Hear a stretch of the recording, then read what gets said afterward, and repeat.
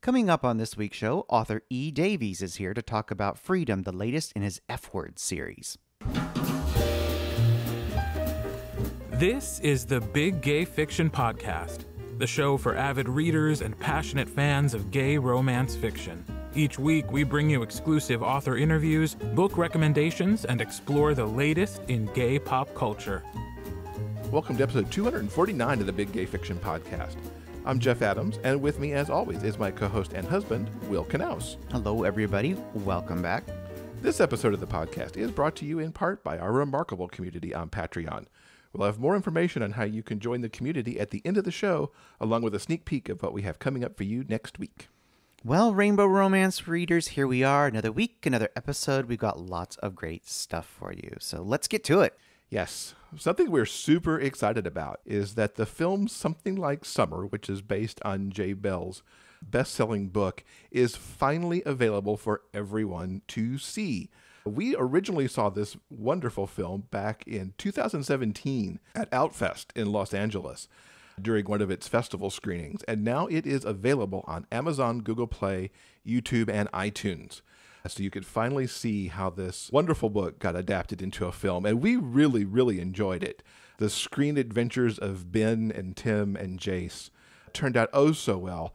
You can actually catch our interview with Jay back in episode 96. We talked about the Something Like series, we talked about the film, about the comic adaptation, and if you didn't catch that interview originally, we highly recommend it, and that you go check out Something Like Summer. It's very much on our summer watch list so that we can check it out again. So something that we watched this past week was the Noah's Ark reunion episode. If there's one thing that the coronavirus has done, it has pushed creatives to utilize technology in brand new, innovative ways to bring entertainment to the masses. And thankfully, Patrick Ian Polk, the creator of Noah's Ark, has found a way to gather up his amazing cast once again and bring us a brand new episode. Yeah, it was really great to see what Patrick did here. There was already talk of getting the cast together for a Q&A to celebrate the 15th anniversary, which is happening this year. But they went one step beyond to bring us a look at what Noah and his friends are doing in pandemic times and in times of Black Lives Matter. It was really incredible, the script that got put together for this, to show us how these people that we knew so well back in the middle 2000s are handling current times and what they're going through and what they're feeling, and also picking up their story. Once again, you get an idea of kind of where life is for all of these characters since we last saw them, which was in actually a movie that had come out to kind of wrap up the original series. Really so great to get back together with these folks, and a really powerful episode too that addressed the things that are happening right now. If you want to know more about Noah's Ark, which was one of our very favorite series from 2005-2006, we're actually going to be talking more about its anniversary in our Patreon bonus episode for July, which will be dropping this week to our Patreon community. So you could check that out if you want to at patreon.com/biggayfictionpodcast. So, of course, as we talked about last week, it is July, and we are celebrating Christmas in July all month long.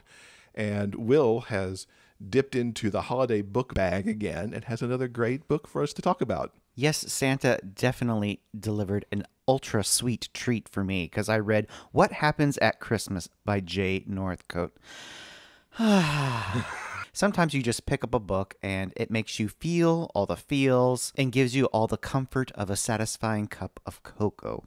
The story centers on Justin, a nice guy who has just been dumped by his boyfriend, but luckily his best friend Sean is coming to stay for the holidays. Sean has spent the last couple of months backpacking across Europe. He has finally made his way home to London, but quickly finds himself wrapped up in a fake boyfriend scheme. It seems Justin's ex is going to be at the office Christmas party, and he doesn't want to go without a handsome boy on his arm, so they agree to play the happy couple for one evening. The evening goes wonderfully. Not only does the ex get his comeuppance, but our two heroes discover that they enjoy pretending to be boyfriends. And after celebrating the holiday with Justin's office mates, they go home and tumble into bed together for the very first time. Now, this hookup leaves them very happy and very satisfied, but each of them is hesitant to really express how they've actually been feeling for quite some time. So initially they brush it off as a one-time thing. But when a snowstorm prevents Justin from going home for the holidays, the two of them end up spending a couple of days cuddled up in his cozy London flat, where they're finally able to admit the feelings that they've had for each other all along. This story is filled with so much Yuletide happiness. I really loved Justin and Sean so very much. The story is a really interesting combination of super sweet, schmoopy holiday goodness, but really hot, sexy times as well. These two characters make up for lost time. And like I said, this was like the perfect sweet read that I really needed right now. If you're looking for drama or pain or angst, I don't know what to tell you. This is not it. But if you're looking for two nice guys being nice and falling in love, then I highly recommend What Happens at Christmas by Jay Northcote. That sounds utterly delightful. And of course, right up your alley, that fake boyfriend thing. It's such a crack. And then you wrap it up in the holidays. It's just like, aw. So I had my own feels going on this week as I immersed myself in the young adult debut from TJ Klune. I fanboy over TJ a lot on this show, and boy, did that continue with the Extraordinaries. Ever since he mentioned he was doing young adult, I have eagerly anticipated the release of this book. And now that it comes out this week, the world now has a gay superhero YA story with a neurodiverse main character that is filled with everything that I expect from a master storyteller like TJ. Nick Bell is obsessed with the Extraordinaries, the superheroes and villains that are in his town of Nova City. There's Shadowstar, who is the one that Nick writes wildly long fanfic about. And then there's Shadowstar's nemesis, Pyrostorm. Nick's friends aren't quite sure what to make of his fixation on these supers, but they accept it because he's got amazing friends. There's Seth, who he's got a major crush on and can't quite decide how to deal with that. There's Owen, the guy he used to go out with, who still hangs around with the crew. There's Jazz and Gibby, who are in a relationship themselves. These friends are super tight, and it's exactly the friend group that you'd want to have in high school. They're silly, they watch out for each other, and they'll call you out if you're not doing the right thing. Nick lives with his very supportive dad. Dad's a police officer with the Nova City PD. He is not a fan of the Extraordinaries because they tend to cause havoc in the city. Even more so lately as their battles have gotten a lot more intense. This book really blew my mind in the best way possible. Every time I thought I knew what was happening and where the story was going to go, I was so totally wrong, and I love that. Now, Nick and his dad have been figuring out really how to live together and get along together in the time since Nick's mom died in a car accident a few years back. They do really well on most days, but there are days that everything kind of piles up and things get said that they don't really mean. It's really an amazing, realistic portrait of a family that's been upended. So much of this book feels, for me, we're locked up in the relationship between Nick and his dad. They love each other so much. They don't want to disappoint the other. But some days, those words just don't get said and hurt feelings happen. Nick is really pushing on boundaries as he starts the new school year. His dad wants better grades. He wants Nick to be responsible and on time and do what he's supposed to do, which is easier said than done because Nick's brain races because of his ADHD. And while he is on medication, there are days that he doesn't take it because he doesn't want the numbed out feeling that it can sometimes give him. All of it's even more complicated when Nick gets into his head that he wants to become an extraordinary. And to say that his plan to microwave a cricket so that it becomes radioactive and he can have a Spider-Man-like origin story is the least crazy thing that he does in this regard, which gives you some idea of what's to come for him. Like I said, The Extraordinaries takes on many twists and turns. I love that TJ has written a super intelligent, super aware young adult tale. These teenagers are equal parts observant and on point, and then at other times they are absolutely clueless. There are times I cheer for what they were doing, and other times that I would just groan and really wish they'd reconsider their plan. Nick goes into the lexicon of my favorite TJ characters, including Joe and Ox, Gus, Linus, and Mike. These are characters that get me right in the feels every single time. TJ gets deep inside Nick's head as he tries to figure out what's going on with the Shadow Star and Pyrostorm fights, how he can be the person that his dad wants him to be, and what the heck is going on with Seth and how badly he wants to kiss that boy. Nick's brain won't stop, and that works to his advantage at least some of the time. And how TJ has captured Nick on the page, I think, is really going to speak to so many teenagers and what they go through, whether they're neurodiverse or not.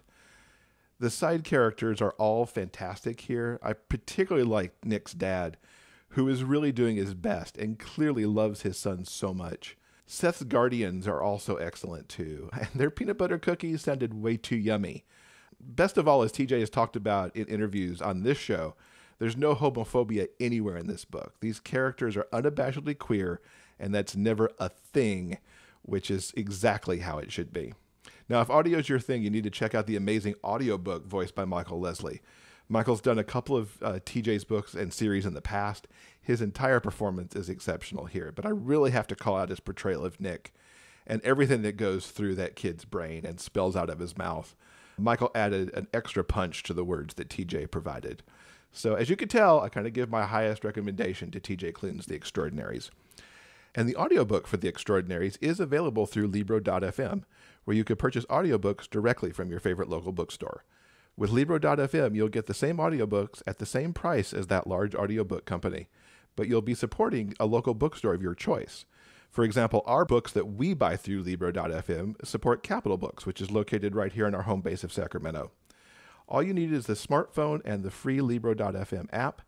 Listeners of the Big Gay Fiction podcast can get a 2-month audiobook membership for the price of 1 month when they join up. All you have to do for details on that is to go to biggayfictionpodcast.com/LibroFM. That's LIBROFM for all the details. In The Hockey Player's Heart, the feel-good gay romance by Jeff Adams and Will Knaus, hockey star Caleb Carter returns to his hometown to recover from an injury. He never expects to run into his one-time crush at a grade school fundraiser. Seeing Aaron Price hits him hard, like being checked into the boards. The attraction is still there, even after all these years, and Caleb decides to make a play for the school teacher. You miss 100% of the shots you never take, right? Aaron has been burned by love before, and can't imagine what a celebrity like Caleb could possibly see in a guy like him. Their differences are just too great. But as Aaron spends more time with Caleb, he begins to wonder if he might have what it takes to win the hockey player's heart. Get The Hockey Player's Heart at Amazon.com.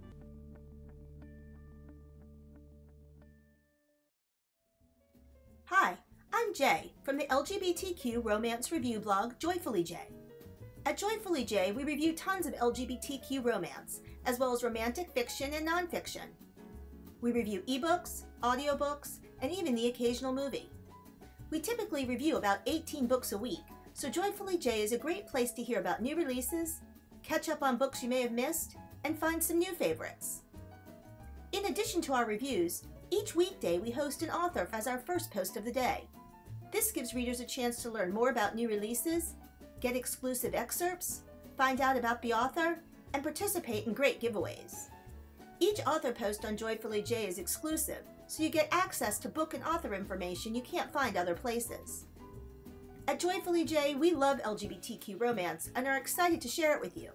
Stop by the blog at joyfullyjay.com. You can also visit us on our Facebook group, The Joyful Jays. We'd love to have you join us. So I recently got to sit down with E. Davies to talk about so many things. We talk about Freedom, which is the latest book in his F-Word series. We talk about the Rosavia Royals shared universe that he recently played a part in, and so much more. It was a really great chance to get to learn more about Ed, and here's that interview now. Ed, welcome to the podcast. It is very good to have you here. Thank you for having me. We have so much to talk about because you've got a lot of stuff that's come out this past spring. Yeah. And we should start with the most recent thing, which is Freedom, the 5th book in the F-Word series. And before we get into that book, tell us a little bit about what the series is about for anyone who may not be familiar. Well, so basically, I started the series in early 2017 when I was kind of going through a tough time, and I wanted to see characters that were reflecting the things that I needed to see, like, out there in the world, but I wasn't really seeing very often in MM. And so I wrote Flaunt, which was a femme for femme story, where a femme cis guy meets a trans guy post-transition who wants to explore his femininity now, and they kind of help each other through that process, because that was exactly what I was working through at the time. And then in the process of writing that book, I accidentally made a found family, because they do that with all of my books.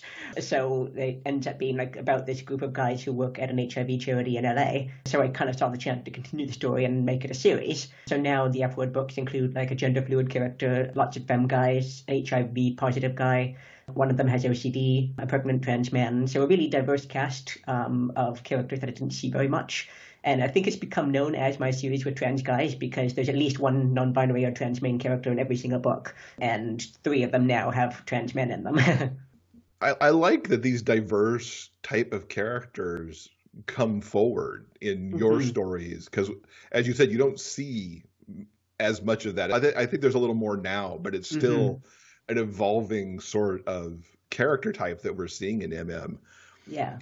There wasn't very much in it in 2017 because my first trans book was actually July 2016, and that's when I wrote Grind, which was the last book in my Valley Brothers series, and a lot of people said that was the first trans book they'd read, and I went to look at other trans books, and there just wasn't that much out there, and I really kind of wanted to make a little bit of headway in introducing people to these characters, especially, and then at the same time, I was also noticing how these other things that I wasn't really seeing very much. And I said, well, these are the sorts of people that I have around me in real life, so why wouldn't they also be in books?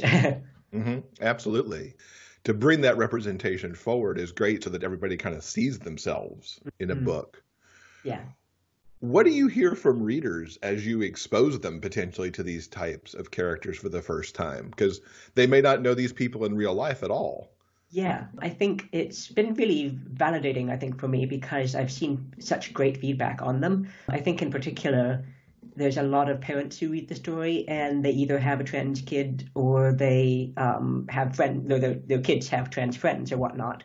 And this is something that none of us really grow up being taught. And so they don't have that language and they want to learn more. And I know, like, from my parents as well and from the people I know, one of the biggest worries that a lot of parents of trans kids have is that their kids are not going to be happy or healthy or safe or loved. Those are like the big 4 things. And I wanted to show characters being all of the above. So I've had a lot of tremendous feedback, which has been phenomenal, with people saying that they understand their kids better, or their kids' friends, or other people in their life, like in their workplace or in their schools or their siblings. And I think it's really important because it's over 80% of Americans don't know that they know a trans person personally, even though I think a lot of people might actually know a trans person. They might not be out, or they might be stealth, or they might be closeted or whatnot. So they don't have someone around them to kind of go, oh yeah, it's, that this is something that's around me in everyday life. And so people want to seek out the fiction to find out more about it and to get sort of the inside perspective on it. And that's kind of the perspective that I approached writing the series as a whole and what inspired it, I guess. How do you approach writing characters that are outside of your own life experience with some of those characters? The same way I would say with pretty much any book, but with more caution. So starting off by recognizing where my experiences are similar and where they differ, especially when you get some of the bigger privileges that I have, like my whiteness, for example. A lot of black trans people, like black trans men and black trans women, might have more in common than white trans men and black trans men do because of that anti-blackness, for example. So I have to acknowledge where I've had bad experiences that would have been much worse if I didn't also have these other privileges. And I think that's a really important first step because a lot of us kind of assume, especially in the queer umbrella, that if you're queer, then you can kind of talk about everything that's queer. And that's not necessarily the case because we can have really vastly different experiences under the same umbrella. So I start off there and then I look for personal accounts. I talk to friends.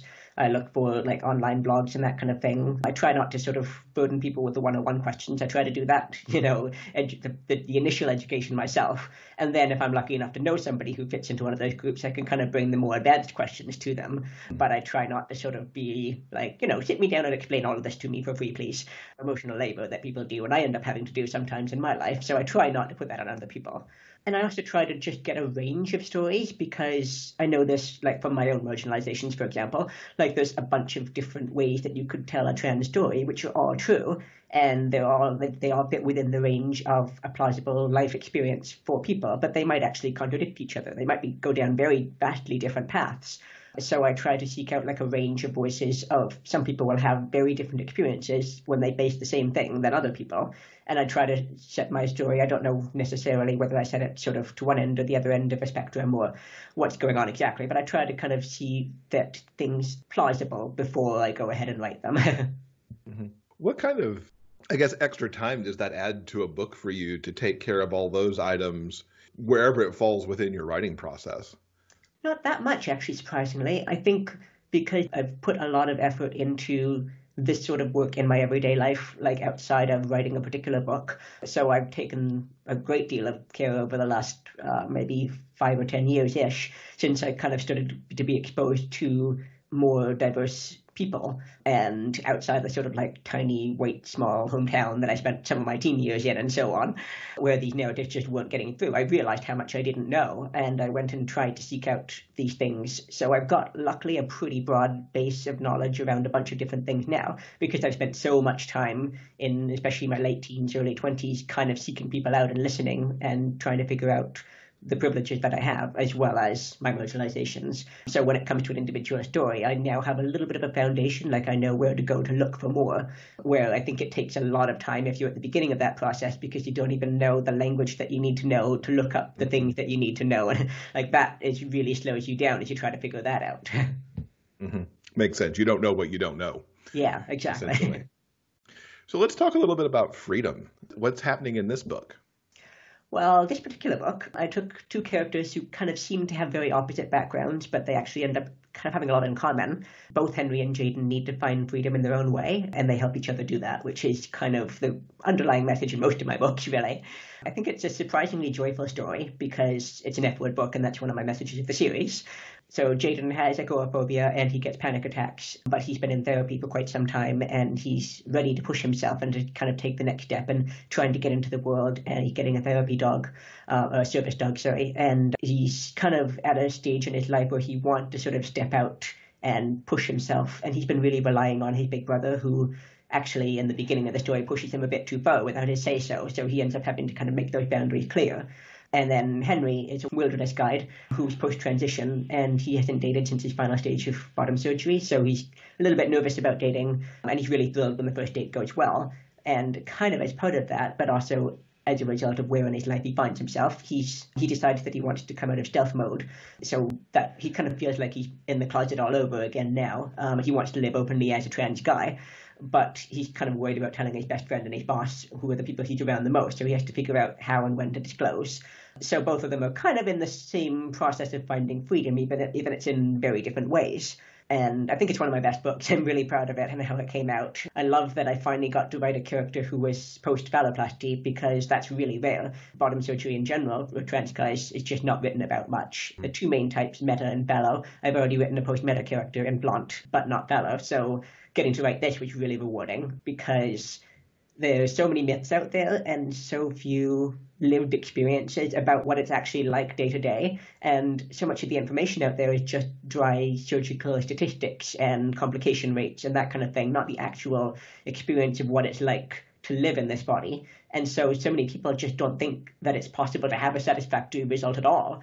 And that's just not necessarily true. That's something that I got caught up in for years and years, because we're so locked into cis-normative ideals about bodies and about what trans people are supposed to want and how we're pressured into wanting to pass, and there's just no space for trans people to live.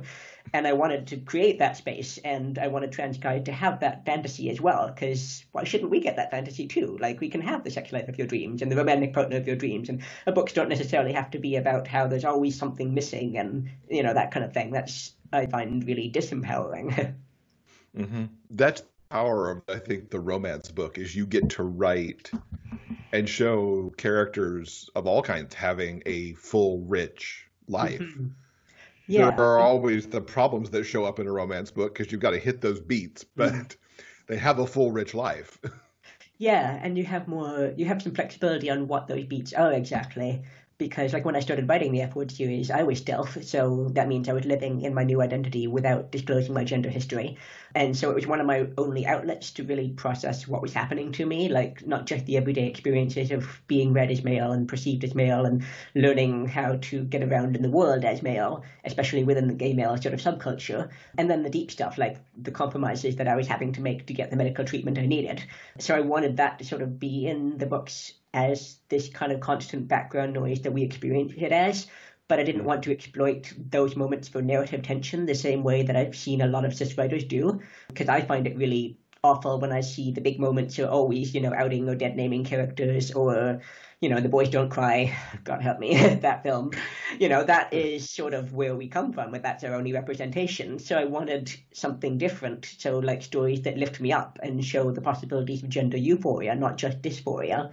And, just show not just fellow trans people, but also those who know and love us, like what life is like from the inside, where a lot of stories kind of talk about trans people using the language that we use to describe ourselves to cis people, which necessarily is going to be sort of simplistic, sort of 101, sort of relatable to cis people. But sometimes that language doesn't actually really reflect how we experience life at all. This is just sort of how we get other people to understand in their own way, where we have such a different sort of tapestry of things going on that we're worried about. So I wanted our books to have that tapestry of things going on, but not be unrelatable or difficult to understand or whatnot. So it's a ton of work, but it's really rewarding to get to write those stories from the inside as both a mirror and a window. And I love that analogy you just did, the mirror and the window. Yeah, I don't know where I picked it up. I think it was on Twitter somewhere, but basically it was that diverse stories are either a mirror so that you can see yourself in the story, or if you're not one of the people in the story, it's a window so that you can see into another life. And I find that so powerful, and I want the stories to be both a mirror and a window, so it takes some crafting to try to make sure that they don't alienate one group or another, but it's really worthwhile. It sounds like these might almost be like your almost favorite series to write because of what it does and the stories that it represents. Not to put words in your mouth. Yeah, I think so, actually. It's uniquely difficult to write because I have to be in the right headspace, and Freedom actually started off as a short story 2 years ago, and I was going to immediately turn it into a novel because I knew that there was the rest of the story to tell. But at that point in my life, I just wasn't ready to do that. And I was also pre-surgery myself, so I felt like I didn't know the things that I needed to know to show, life from the other side yet. So it was only afterward, and then after I'd kind of dealt with all of the, healing and any sort of surgery is trauma as well. So I had to kind of deal with all of that, life effect. And then I sat down and went, oh no, now I'm ready for this book. I think this book is something that I could only have written at this very specific moment in my life, but it's something that I needed to read 2 years ago. So it feels really important. And now it'll be there for somebody else to find in the right time. Is there going to be more F-Word in the future, do you think? Yeah, I think so. I have several ideas that I really want to pursue, but I just don't know when. I kind of have to wait till I'm in the right headspace for each story. But I do want to keep telling stories about the other aspect, I think, of the F-Word books is not just that it's showing diverse characters and trans and non-binary in particular, but it's also telling very particular stories about what queer and trans community and found family can look like. And it's a sort of more queer community, I think, in F-Word, where it's more of a gay community in my other books, which is a distinction that I think it's a difficult one to explain, but I think it resonates with a lot of queer people out there. And so I really want to tell more stories from that side of the fence of what that looks like, but I just don't know when yet. And hopefully you won't run out of appropriate F-words. I have had that worry, but I have a long list. Good. Moving over to another recent book that you've put out, you were part of the Rosavia Royals shared universe, and you wrote one called Barely Regal. Yes. Tell us a little bit about the universe in that book.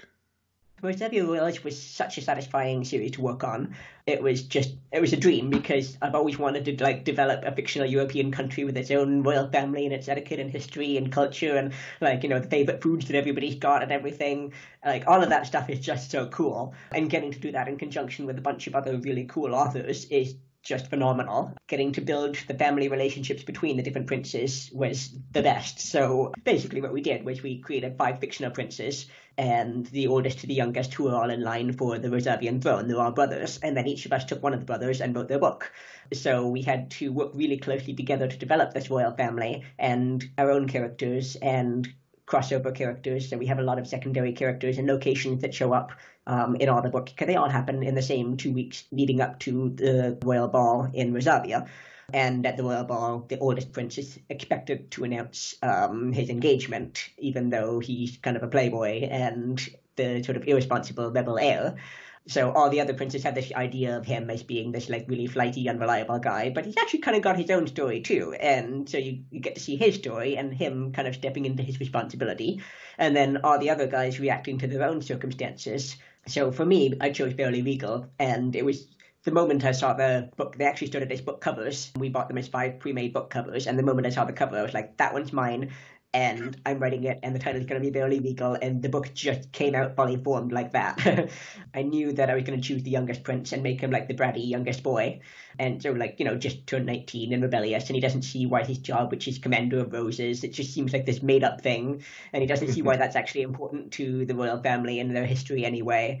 And his valet was the obvious choice for the daddy that he winds up in a relationship with. So Tom has his own scars because he was used by a more powerful boy before, so he's quite slow to trust. He doesn't want to get into that situation again. So a lot of the book is kind of that slow evolution of their relationship, because they've known each other for a decade, and Tom sort of taming Ren, but I don't think he can ever really tame a brat. And always kind of knowing exactly what he needs and showing him, because he can kind of sense what Ren is looking for before Ren even knows himself. So yeah, I'm really proud of the series and what we achieved together, and I'm super excited because it's actually coming out in audio. It's already been recorded by Kieran Flitton, who recorded Helen Juliet's royal books, and it's in review with Audible, so it could be out later this month or next month. It's up to Audible right now. The review times are... Any minute now, it'll be out. This week it could be next month, but I'm really excited because hearing it out loud was just like falling back into that universe all over again. I've kind of been living in for the last, really, since February, so it's kind of, I don't want to extract myself now. I just want to live in that world. Yeah, living in a good royalty could be a lot of fun. Yeah, it totally is. So that came together quick. If you've been living in it since February, we're only in June. That sounds like that universe came together really quickly.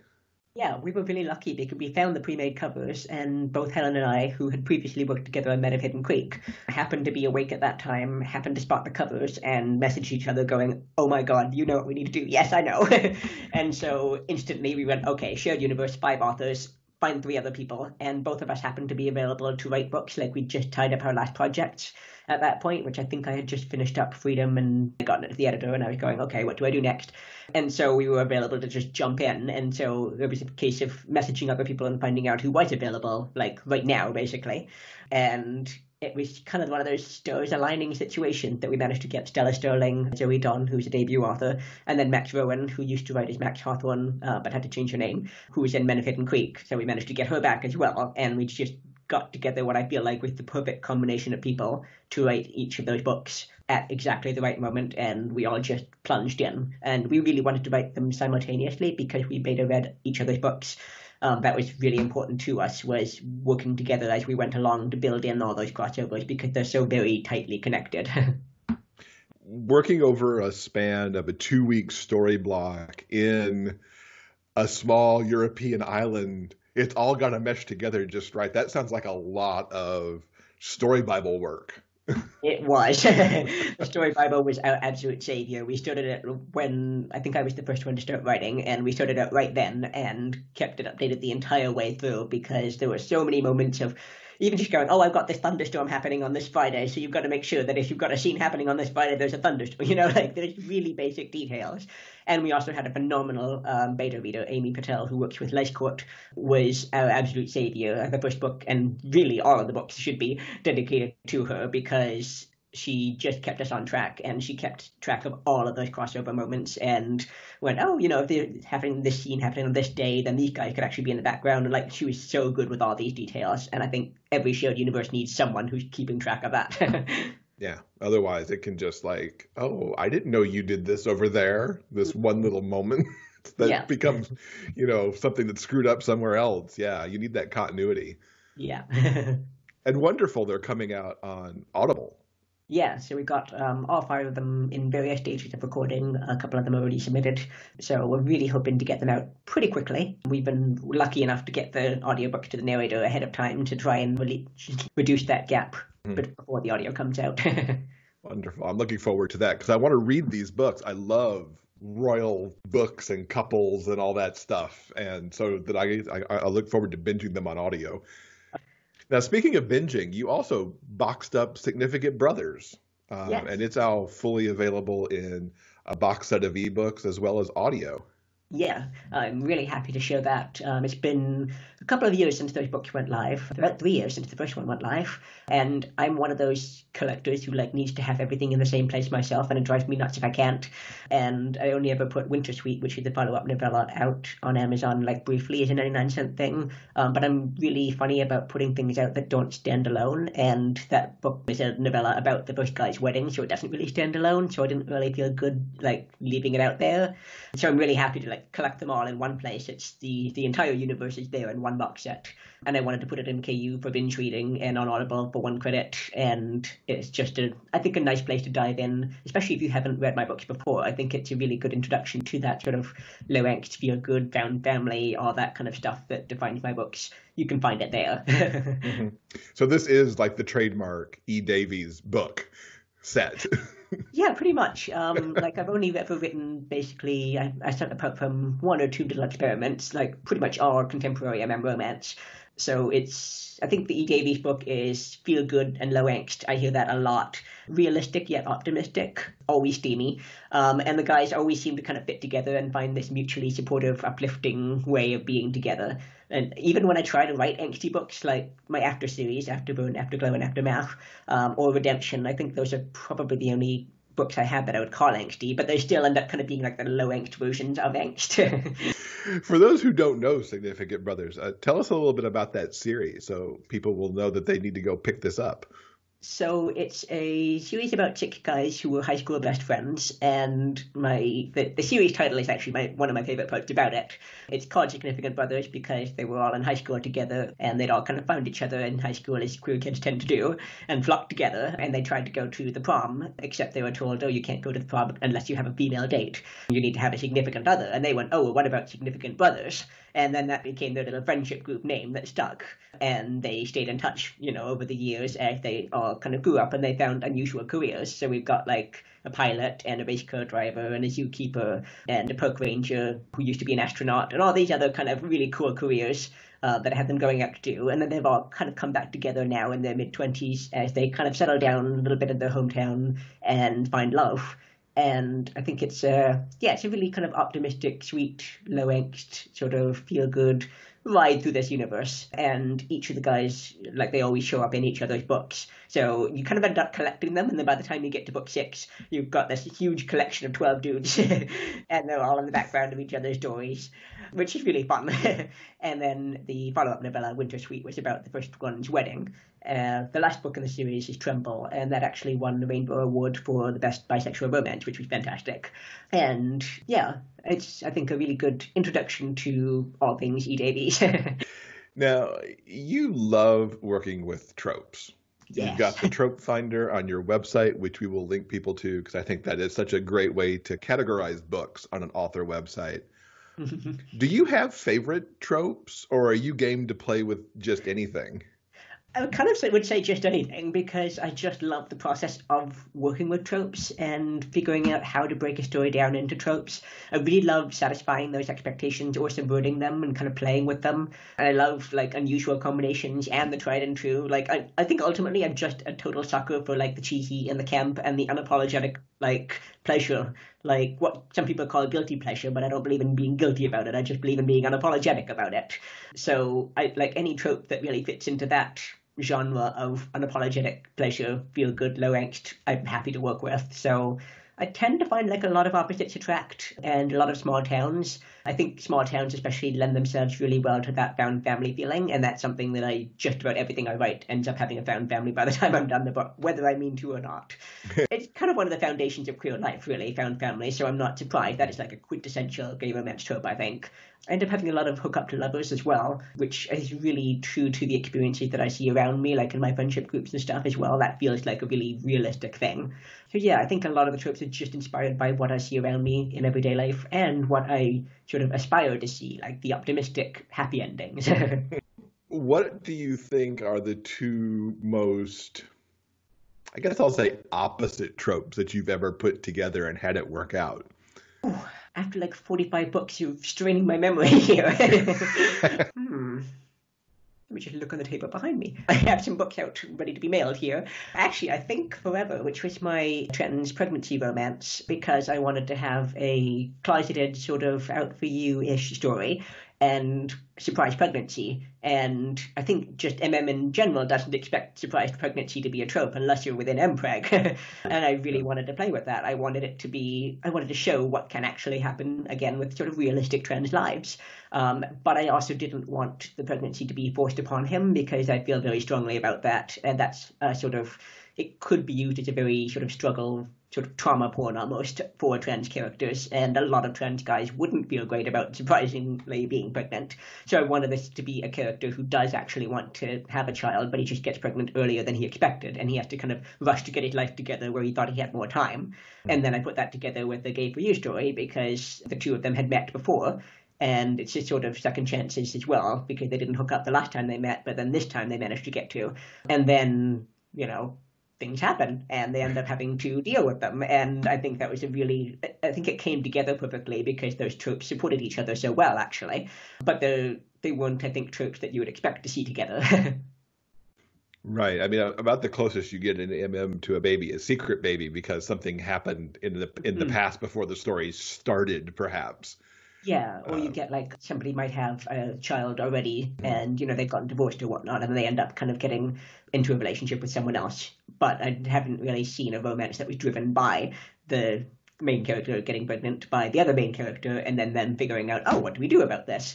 I think that is something that happens in everyday trans lives and it's happened for a very, very long time. It's nothing new or shocking. You've got all these news articles about like the first pregnant trans man, and there have been like at least 3 first pregnant trans men in the UK, according to the headlines. But it's been happening forever, and it's just not happening in books. So therefore, I wrote Forever. What got you started in MM romance?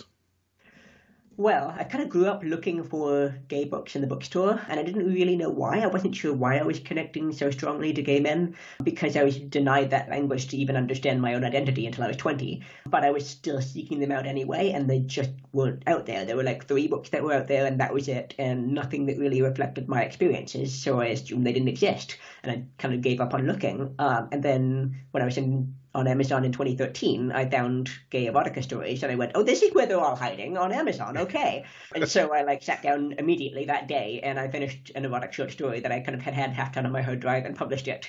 And then I did another, and then I did about 40 more. And then I realized I kept writing romances and not erotica, and happy ever after endings. And that wasn't what people really wanted from erotica, so I was like, why not switch to romance? And I started to write MM romance novels instead. And now I'm up to about, I think, Barely Legal is number 45, and it just never stopped. Congratulations, that's an awesome number. Thank you. It's been kind of overwhelming, but also just fantastic to get to live out all of these different lives and tell all of these different stories. And I feel really strongly about romance in particular because it guarantees the happy endings that we've been denied for so long.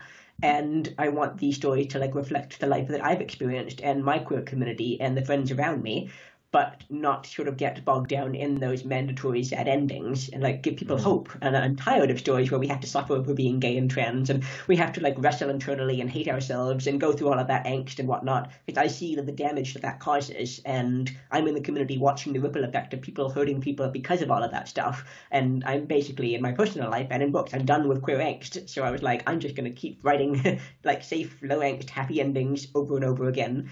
And I feel like that's helping tip the scales in my own tiny way, just a little bit, the way that I needed them to be. Absolutely. I feel that same way. I want to write the world as I kind of want it to be, more than it actually may be. Have you always been a writer? You mentioned having like these stories on your hard drive sitting there. Yeah, basically since I was like 6 or 7, I had this like little manila notebook at my parents' house of me writing a story about my betta fish, and I illustrated it as well. That was me like getting started with short stories. And then I kind of lost touch with it a little bit when I was in university because I was doing an English degree and I had to do all of the like literary analysis and all that kind of stuff. And that really took me out of the sort of fun and pleasure of genre fiction and into the now analyze the color of the curtains style of writing. And so it took me some time to kind of like get out of that mindset again. And then, yeah, basically that was right about the same time I graduated in 2013. And then it was that September that I found my first short stories on Amazon and started to write them and just sort of plunged in and never looked back. It's wonderful. Give us a book recommendation. What's like the last book that you read that you're just crazy about? So Ellen Gregory, she just re-released I Like His Two Bees, which is this little short story historical. So I'm rereading that later, actually, as my treat for like packing up 1 million books and shipping them overseas, and I don't do this to myself. But I did buy it because of the title, I admit, and I'm like famously, I love bees. But I was kind of hoping there would be like a beekeeper, but I was actually really happy with what I found instead. It's this really lovely, gentle, historical story, and it has all of these gorgeous scene-setting details and really tasty food. And I am a sucker for really tasty food, I've discovered recently. So it really makes it sort of spring to life. But the only thing I'm unhappy about is the fact that it's like a short story and it's not this entire series, because I wish you would write a whole series in that world. It's just this lovely little place to live for an afternoon. Nice. So what's coming up next for you? Well, actually, funny you should mention that, because I'm thinking about a story that involves food. And I'm actually, like, at the moment, I'm actually writing my first non-romance book. So after these dozens of romance books, it's this really strange experience, but it's trans nonfiction. But it's going to be a while before that's ready, because I'm considering publishing, like, traditional publishing. So it's going to take some time to get done and shop around and decide if I want to trad pub or self-publish and whatnot. So in the interest of publishing another book this year, I'm putting it back on the back burner again in July, and I'm kind of getting back to romance. So I currently have 3 standalones that are either planned or in progress. I think I'm going to do them before I dive back into series.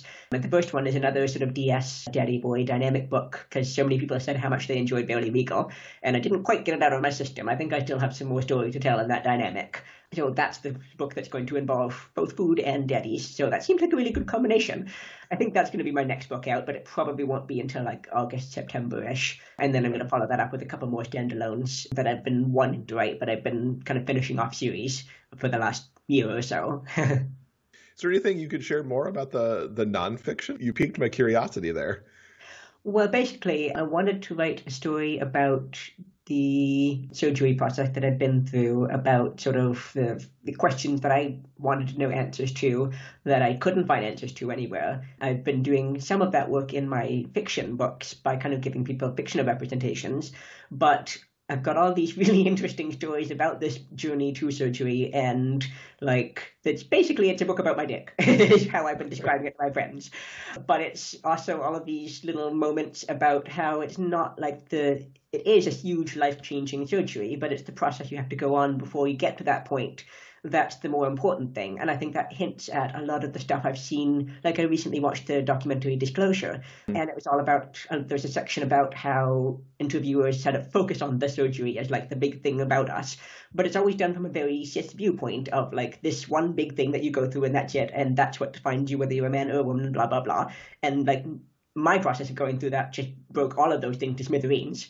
So I kind of wanted to write about the funny side of life, the joyous side of life, the interesting things that happen, the truth is stranger than fiction, I think, side of it, as well as sort of showing trans men who are looking at surgery that it's a huge surgery, but it's not the scary sort of...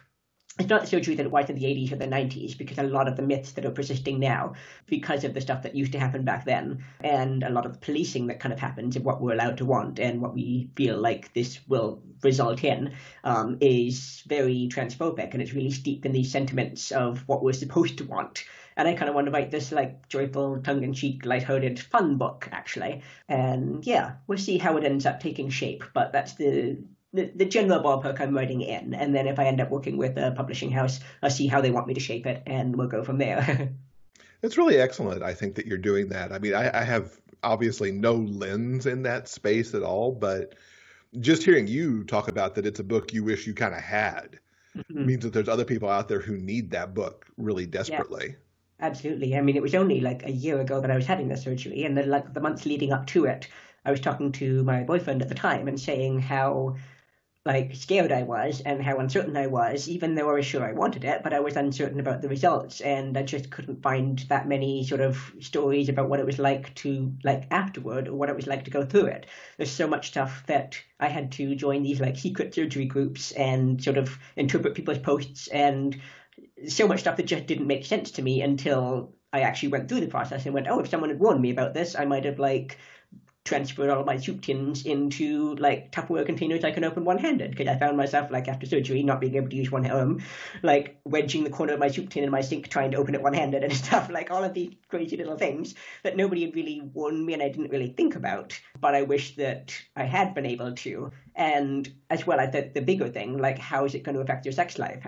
Like so many people think, oh well, that's it, like you just won't feel sensation anymore ever, and that's not true anymore necessarily. There are good surgeons out there who have microsurgery teams who can do wonders, and we need to have higher expectations, and we need to like join together as a community to demand those expectations, not just kind of accept what's out there because it's their only choice, because it isn't anymore. And I feel quite strongly we should be talking about having high expectations and how we can best maximize our aftercare and how to talk to surgeons about what we want. Because surgeons, like, how do they, Juno Moshe wrote this in Trans Power, like, how do surgeons decide what we want?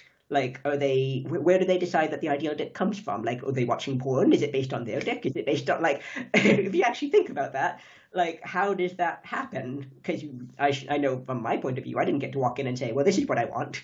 They basically decided what I'm going to be given. So where does that come from? Like, how do we have conversations with surgeons, like, about whether the individual is more concerned about, quote unquote, passing, or about standing to pee, or about sexual sensation, or about like the erectile device, or preserving original anatomy? Like all of these things are actually options. They're not mandatory. Like you don't actually have to go down this very prescribed, strict path anymore.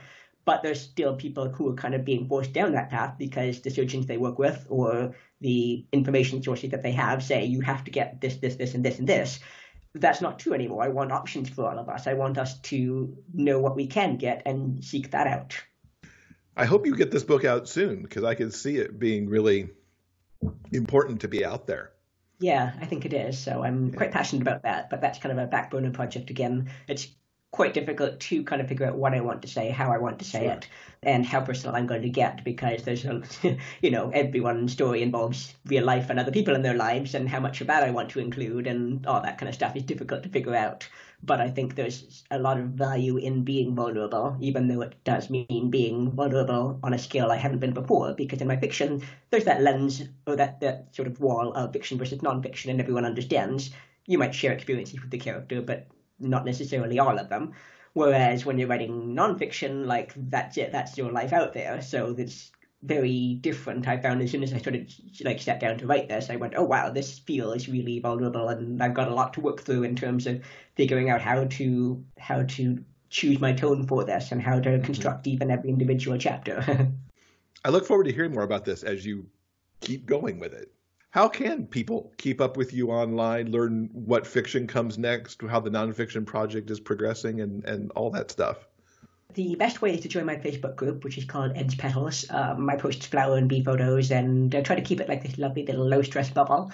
That's the only place that I've really been talking about this nonfiction project. And I also post like my new releases and sales and stuff in there. And the other place that it's best to find out more is my newsletter, which is on my website, edaviesbooks.com. That's where I send out like my freebies and deals and new release alerts and all that kind of stuff. You can subscribe on BookBub and Amazon, but they can be kind of hit and miss on sending out actual notifications and stuff. So my newsletter or the Facebook group is definitely the best place. Perfect. We'll link up to all those, plus all the books that we talked about. Ed, thank you so much for being here. It has been just wonderful talking to you. Thank you. It's been great talking to you too. Thank you for having me. This week's interview transcript is brought to you by our community on Patreon. If you'd like to read the author interview for yourself, simply head on over to the show notes page for this episode at biggayfictionpodcast.com. And thanks again to Ed for coming to talk to us. I loved hearing about his work. I can't wait for that Rosavia Royals series to come up on audio. I've been wanting to read that, and to know that those are coming on audiobook made me so happy. And I'm really excited that he's working on that nonfiction book too. I can see that being a very meaningful book for people to read who are going through what Ed did in his transition. Yeah, and while I wasn't a part of the actual recording of the interview itself, I did listen to it and go over the transcripts, and I particularly loved the moment where Ed mentioned, I think he said he was done with queer angst. Mm-hmm. And if you know me, low angst happy stories will always be at the top of my TBR. So thank you, Ed, for summing up my feelings so succinctly. I might put it on a t-shirt. Hashtag done with queer angst. I knew when he said that that would resonate with you so well. All right, everyone. I think that'll do it for this week's show. Coming up next in episode 250, Nora Phoenix joins us to talk about the finale of her series, Irresistible Omegas. It was so wonderful to talk to Nora. We talked about not only the series, but we talked about tropes and power dynamics, her collaboration with K.M. Newhold. It was a really wonderful conversation. Yeah, you are not going to want to miss that. All right, everyone, remember, no matter where life takes you, the journey will always be sweeter when you have a book. Until next time, everyone, please stay strong, be safe, and above all else, keep turning those pages and keep reading. Big Gay Fiction Podcast is part of the Frolic Podcast Network. You can find more shows you'll love at frolic.media/podcasts. New episodes of this show are available every Monday wherever you get your podcasts. You can help support this show with a monthly pledge through Patreon. For more information about joining our community and the bonus content we deliver, check out patreon.com/biggayfictionpodcast. I'm Kurt Graves. Thanks for listening. We'll see you next week.